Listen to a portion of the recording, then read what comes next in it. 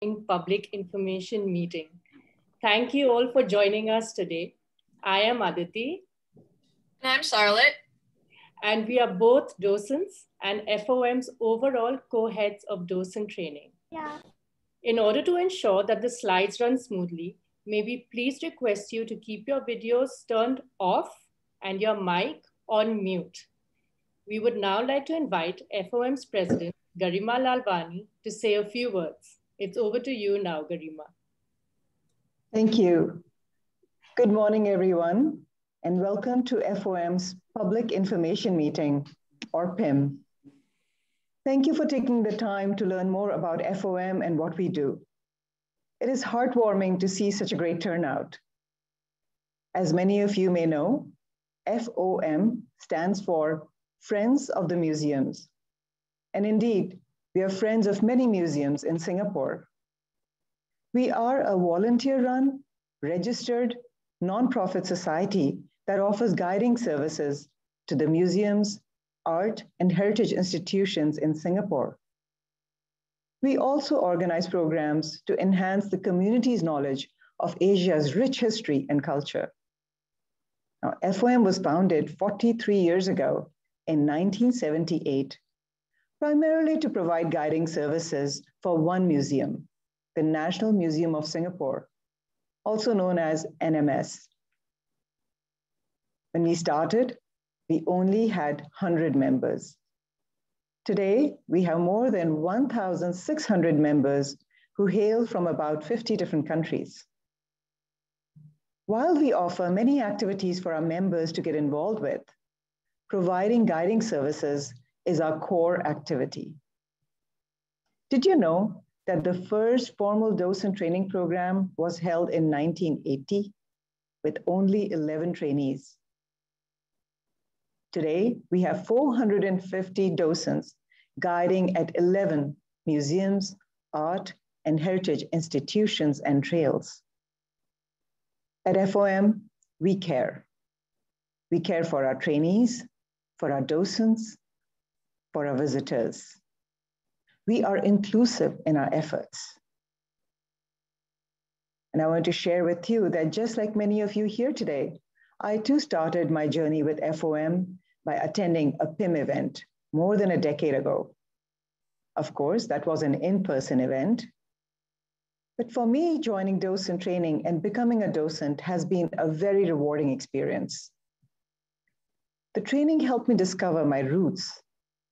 It also made me look at other cultures, other parts of the world, and people that I had not given much thought to with new understanding and respect. When I was training to become a docent, I encouraged my family to go on many of my tours. Being exposed to museums in Singapore from an early age made my children develop a lasting love for museums. And I can tell you from personal experience that learning is addictive. Many of us, once we get the taste, end up guiding in multiple museums. Besides the learning aspect, thanks to FOM and docent training program, I have made many friends, some of whom have become lifelong friends.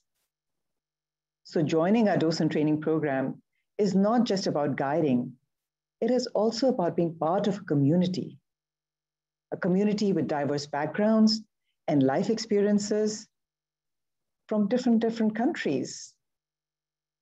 What we all have in common, though, is a love for learning and volunteering. I hope all of you will join us and become part of our community. Our training team has put together a very informative program for you today to help you decide which museum to sign up for. If you were to ask my views on which museum to choose, I would say listen to all the presentations and pick the museum that resonates the most with you. I look forward to welcoming all of you on the first day of docent training in the near future. Thank you. Now back to you, Charlotte and Aditi. Thank you, Garima, for such a heartfelt welcome and introduction to FOM docent training. So our guests are here today to learn more about our docent training programs. So it's probably a good idea to start with looking at the word docent. As you can see, here are two definitions provided by dictionary.com, and we would fall under the second one. A docent is a knowledgeable person who conducts visitors through a guided tour on various exhibitions. Now, the root of the word comes from the Latin docere, which means to teach. Well, that all sounds quite formal to me. So why don't we consider what being a docent means to us? So Aditi, what would you consider the attributes of an FOM docent? That's a great question, Charlotte. There are docents, and then there are FOM docents. Fueled by a passionate curiosity, the FOM docent is incredibly knowledgeable. Their enthusiasm is infectious, and combined with their fabulous storytelling skills, manage to engage and educate audiences of all ages and from every walk of life. Those are nice ones. Now, I also think our FOM docents embrace research with a love of learning and conversing with our visitors. This evolves into them becoming an ambassador for their museum, for FOM, and for Singapore. But there's so much more to it, don't you think? Maybe our guests are wondering what they would gain or why they would want to become an FOM docent. There are so many reasons to become a docent. To begin with, you will gain a deeper and broader understanding of Singapore and, in fact, the region. If you're an expat who has lived here for a short period of time, you will get to learn all about the gorgeous art, fascinating history, cultural heritage, and the diverse people that populate this part of the world. And if you're a Singaporean, born and bred on this little red dot, you may find yourself looking at your home country with a fresh perspective and might even fall in love with it all over again. You will also learn much from your visitors who will be from all over the world. They may share personal anecdotes or an interesting piece of information.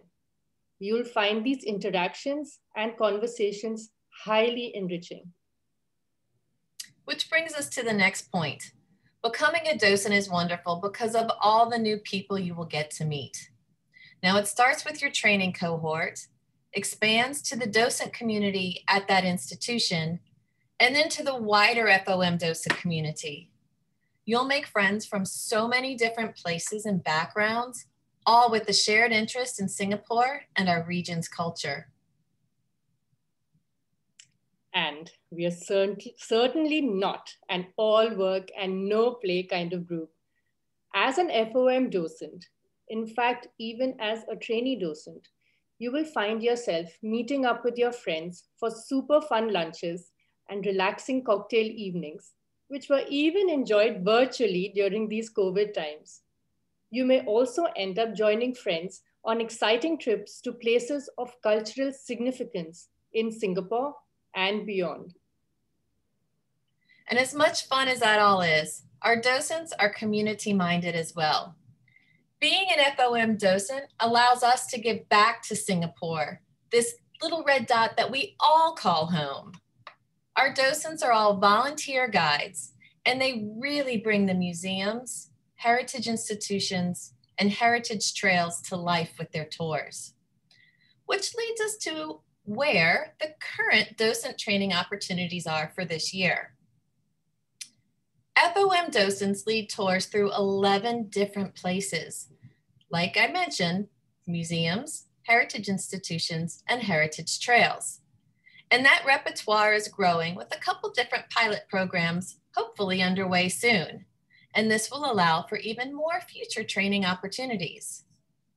Now, this upcoming year, we have 4 different places that are running docent training programs.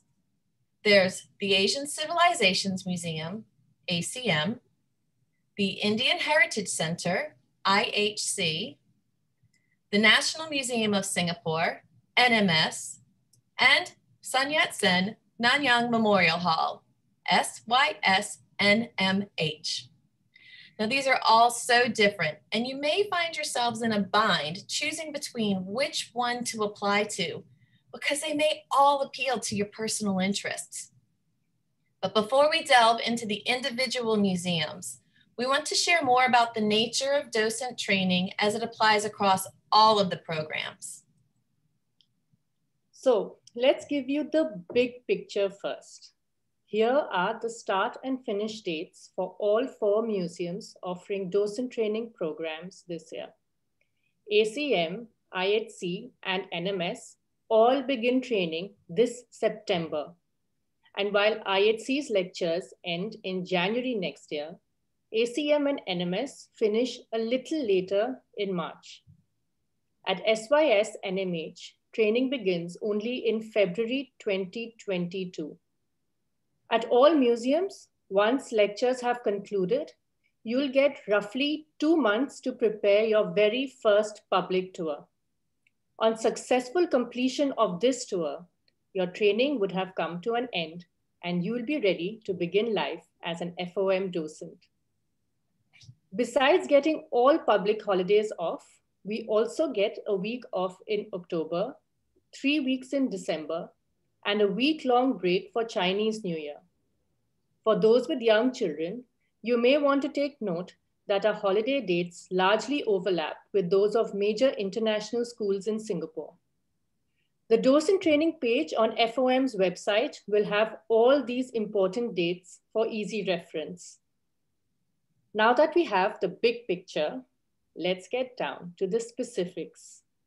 All docent training sessions take place on weekdays, and you will be required to attend the sessions twice a week.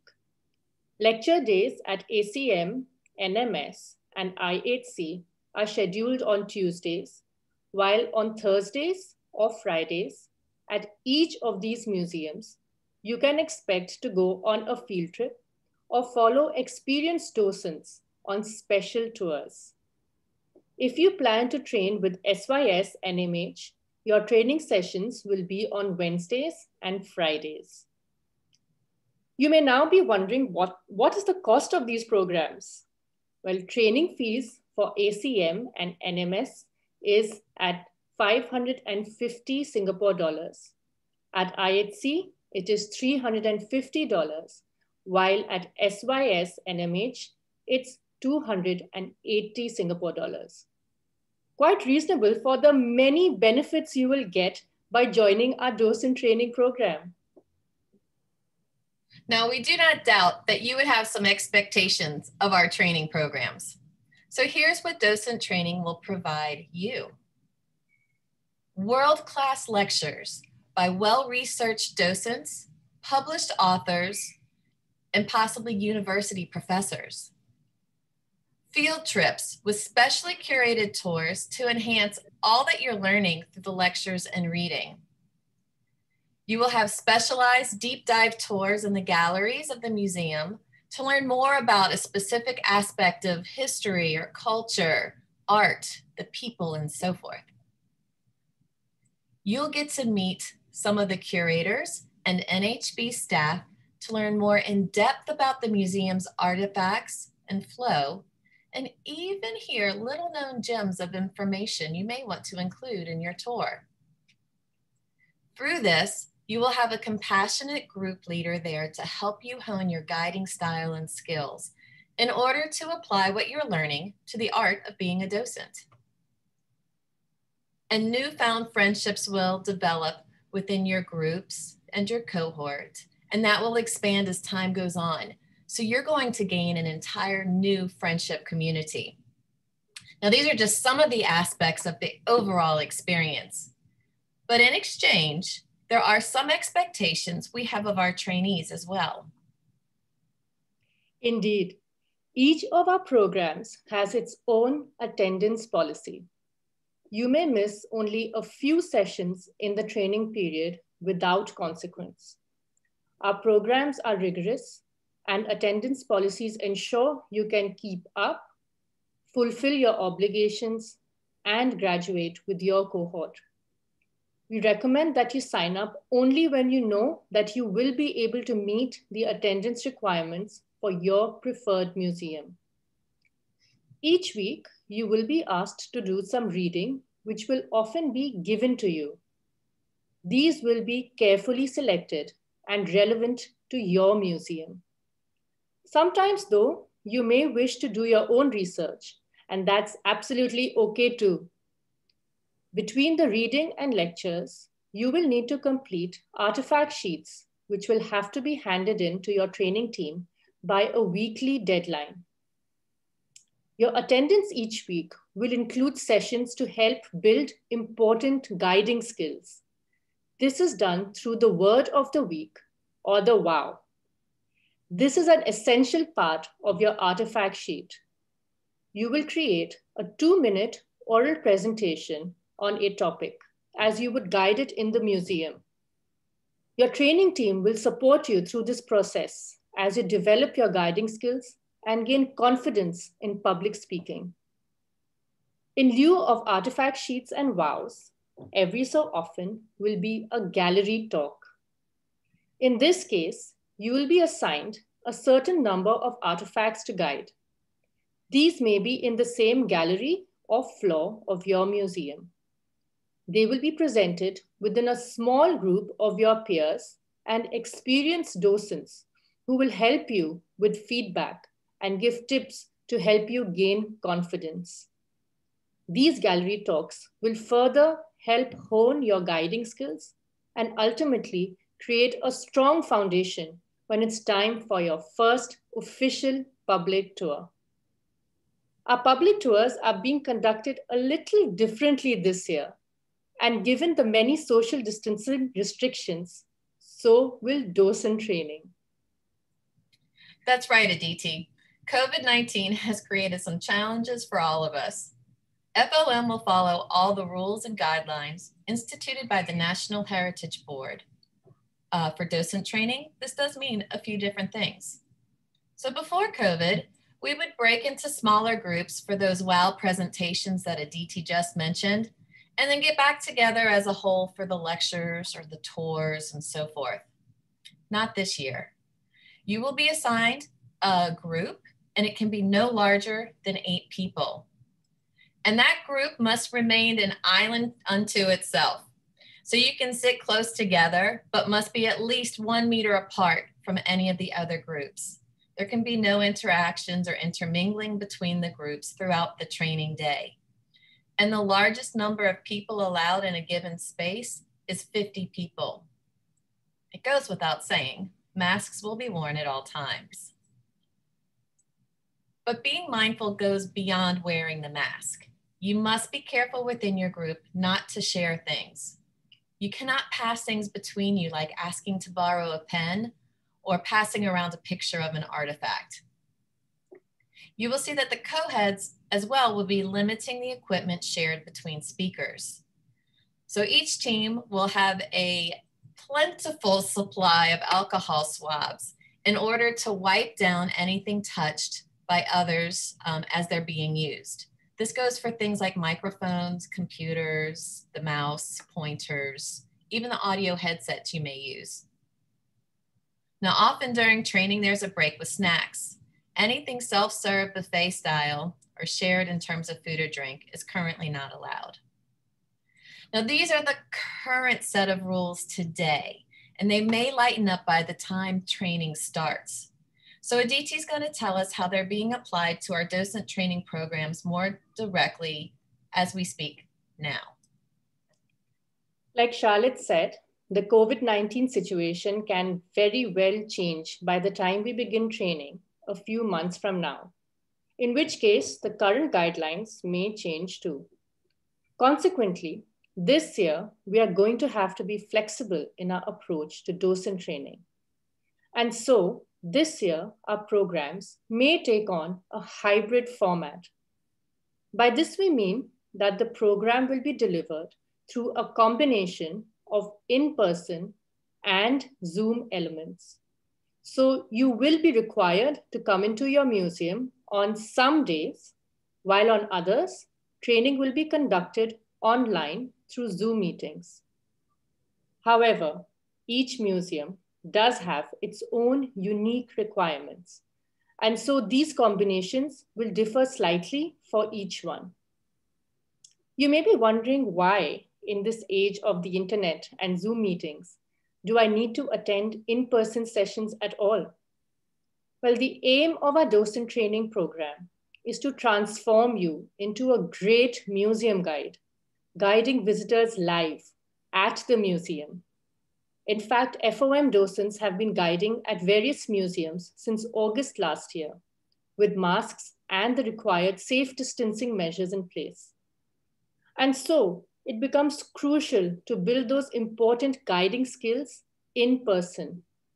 Coming into your museum often and regularly will help you as a trainee docent to form a strong connection with it, as well as with the artifacts that you will be guiding once you graduate. And finally, when you become an FOM guide, you also become a part of an amazing community. We have all leaned on each other virtually and sometimes in person during these strange times, which has made it all that much easier. You will find meeting each other in the real world to be hugely beneficial in the initial stages of the process of forming those new human connections. Many FOM docents will tell you that their closest friends belong to this community. And speaking of human connections, it's time to meet all our lovely co-heads of docent training this year. They'll tell us more about each of their museums. ACM will be led by Kate Mitchell and Laura Socha. At IHC, please meet Sukanya Pushkarna and Rama Srinivasan. At NMS, we have Lee Hongleng and Rupa Tamsit. And at Sun Yat-sen Nanyang Memorial Hall, there's Claire Henna and Tina Sim. So in case you haven't noticed, we're doing this in alphabetical order. And we'd now like to invite Kate and Laura to tell us more about the Asian Civilizations Museum. We are delighted to introduce you to the Asian Civilizations Museum. The ACM is considered a groundbreaking museum with 12 galleries that focus on decorative arts across Asia. Objects on display tell stories of the trade and the exchange of ideas that were the result of international commerce, as well as the flow of religions and faith through Asia. However, in our opinion, it should be your #1 choice because, well, we're in the best location in the heart of Singapore. ACM Privé also serves great coffee and the happy hour is really tempting. And we host award-winning special exhibitions, including collaborations with the British Museum, Musée Guimet, Beijing's Palace Museum, as well as internationally famous fashion designers. And now you're in for a treat as we give you a whirlwind tour featuring objects chosen by 10 of our ACM training team. So buckle up for the fastest tour in the history of FOM docents. Irina from Russia has chosen number 10. She loves this 19th century necklace from southern India, which you will find in our spectacular jewelry gallery. She would love to wear it every day, but traditionally it would only be worn twice by the owner, once on her wedding day and then once more when her husband turns 60. Coming in at number 9, Joe from Ireland wants us to dress to impress. This Chinese emperor's robe is the ultimate example of power dressing 250 years ago. Are you wearing bright yellow right now? If it was during the Qing dynasty, you would be in competition with the emperor, and that's never a good thing.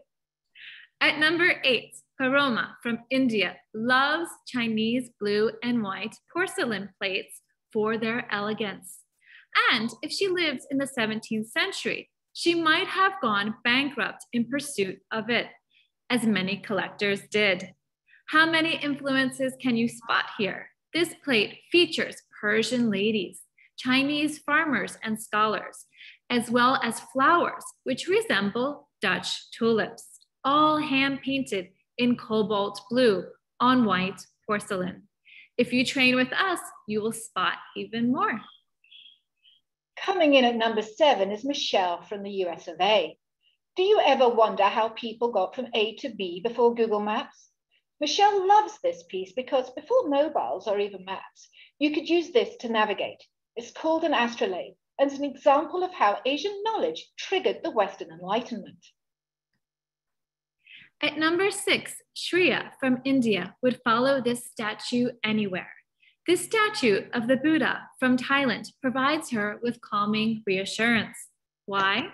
Well, if you look at the hand, this gesture is called a mudra, and it tells us to take a deep breath and not to be afraid. If you guide at the ACM, you will learn the secrets behind different hand gestures. At number 5, Avni from Kenya loves this 9th century stone carving because it is a picture of domestic bliss. We see the Hindu god Shiva, his goddess wife, and their boys, but Avni won't tell you about his happy family. Instead, she will tell the story about Shiva's powerful big toe. Can you see the trouble brewing under his feet? Avni wishes she had this superpower to stomp out the nuisances in her life. At number 4, Leah from Colombia wants you to learn how to translate the museum labels. The label calls this a monumental ewer, which means a great big jug. However, Leah likes to call it the diva of the gallery. Our diva is unique and beautiful and even survived 1,200 years in the seabed. But would it actually be fit for purpose? Imagine trying to pour wine out of it. At number 3, Mickey from Korea and Germany has chosen this enormous 1,000-year-old tile from Vietnam. Always up for a challenge, she loves guiding it because, well, no one else does. Mickey would ask the visitors, why do the dragons look like snakes? And why is it in the shape of a heart? Have a think about that. And if you spot Mickey at the museum, she might give you the answer. At number 2, Kalyani from Singapore, who appears to be in ninja mode here, chose this small statue. Why did he make the list? This is one of the earliest statues of the Buddha found in the Malay Peninsula. She likes to imagine a Buddhist traveling around this region with this statue carefully carried in their pocket well over 1,000 years ago. And finally, at number 1, Heike from South Africa likes to challenge the viewer. How do you present a 2,000-year-old statue like this to a group of 12-year-olds? Well, she might get some of them interested in the jewelry or help others to spot the hidden mythological creature. But really, the big question is, what are they actually doing and why? Join the ACM training and we will share with you their secrets as well as many others.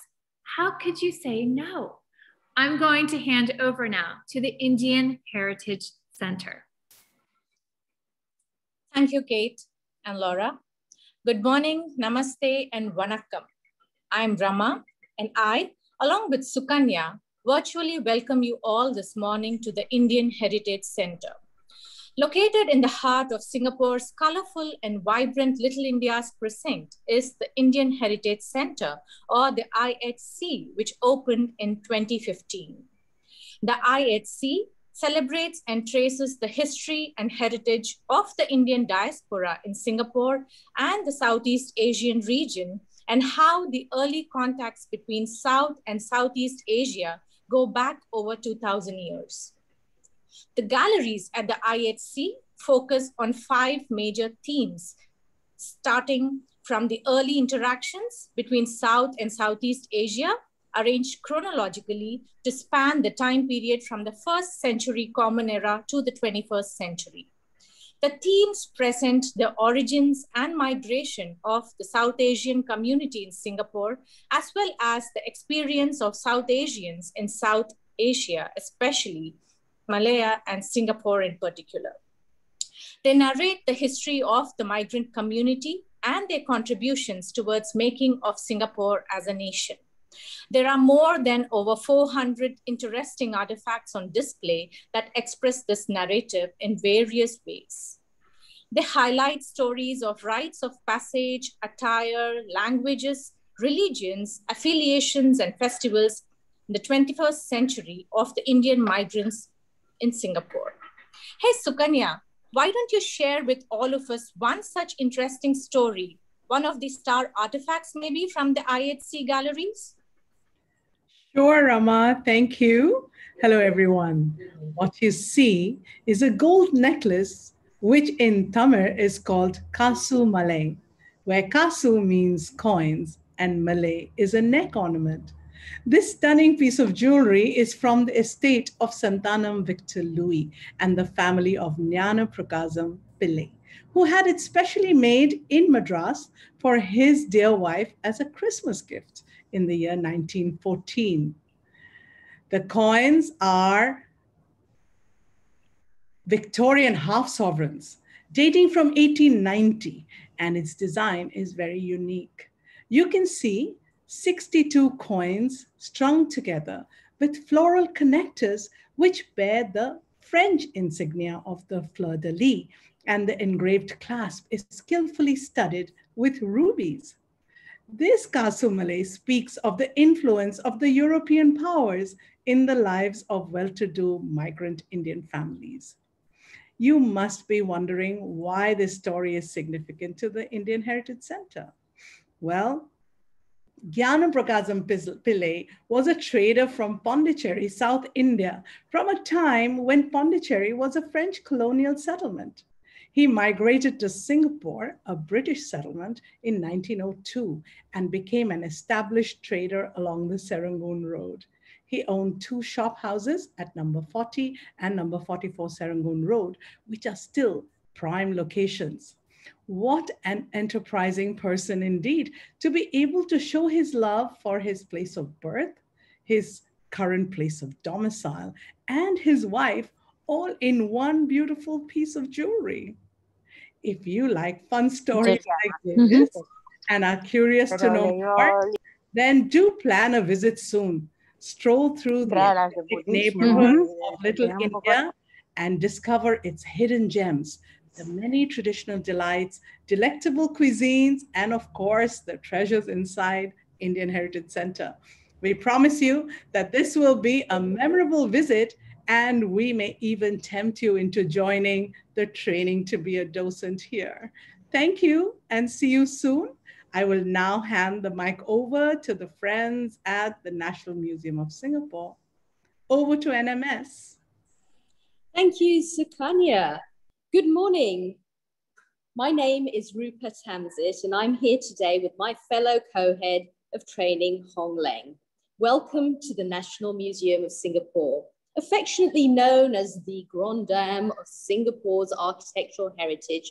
Our much loved and oldest museum in Singapore started life over a century ago as a Raffles Library and Museum.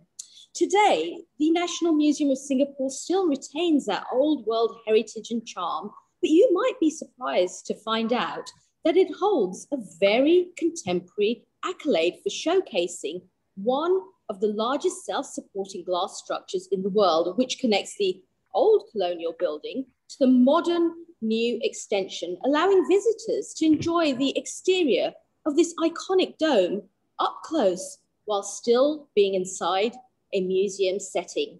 So imagine spending days, in fact months, exploring this beautiful Singapore landmark and learning about Singapore's fascinating 700-year history.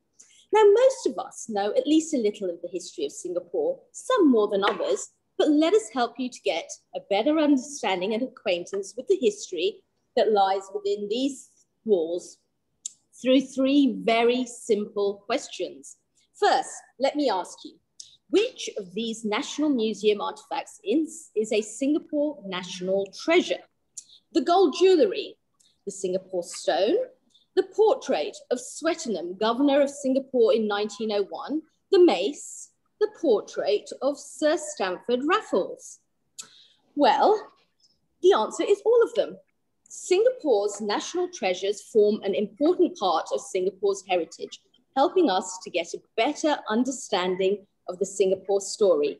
A treasure can be a museum, a heritage institution, or one of the 200,000 artifacts and artworks currently held in the national collection. My next question, who was the founding father of colonial Singapore? Sir Stamford Raffles, Mr. Lee Kuan Yew, Sang Nila Utama, or Major William Farquhar? Well, the answer, of course, is Sir Stamford Raffles, but you may be surprised to hear that it's also Major William Farquhar. You see, when Raffles discovered Singapore in 1819, he was accompanied by his old friend, Major William Farquhar. And when Raffles left Singapore the very next day after signing the Treaty of Friendship and Alliance, it was Farquhar who stayed behind and made Singapore into a vibrant, successful port and settlement. And today, historians finally recognize that he was indeed one of the founding fathers of colonial Singapore. I'll now pass you over to Hong Leng. Thank you, Rupa. And here is the third question. How many trees were planted in the first 50 years after 1965 as part of the Garden City Plan launched by Mr. Lee Kuan Yew? 55,000, 500,000, 1 million, 1.4 million? Well, if you said 1.4 million, you're right. And NParks recently announced that a further 1 million trees will be planted in the next 10 years. Well, we could keep going, but let's tell you a little bit about the training program itself. The National Museum of Singapore Docent Training involves a 6-month program of lectures and field trips, giving us a fascinating glimpse of the history of Singapore from ancient 14th century settlement through colonial times to the modern global green city admired by the world today. We learn about the diverse ethnic communities of Singapore, the development of the port city during ancient and modern times, and we see the emergence of strong and visionary leaders who shape the future of the nation. Our learning is facilitated through a series of curated lectures delivered by some of Asia's top scholars and researchers in their fields. Academics from NTU, NUS, Yale NUS, and other institutions share their knowledge and insights into the history of Singapore, making this a very unique program. Another big difference is the weekly field trips which accompany the lecture series. These trips will take you on a journey of discovery and delight around Singapore, often to places that you didn't even know existed. And even our Singaporean colleagues have been surprised and delighted by these. Now, with NMS, your learning journey will continue indefinitely if you so choose. As once graduated, you can train for and guide one of the level 2 galleries or one of the special exhibitions. What's more, through docent ongoing training, the opportunities for personal growth and development are endless. And I might add that we're really a friendly bunch. So fear not, it's not all hard work, though there's a fair bit of that. So come and join us as a trainee docent with NMS. We promise you will never look back. Thank you. And now I will hand the session over to our colleagues at the Sun Yat-sen Nanyang Memorial Hall. Good morning, I'm Tina. My co-head of training, Claire, and I welcome you to join us at Sun Yat-sen Nanyang Memorial Hall. Claire is not in Singapore right now, but has recorded this message for you, especially from the UK.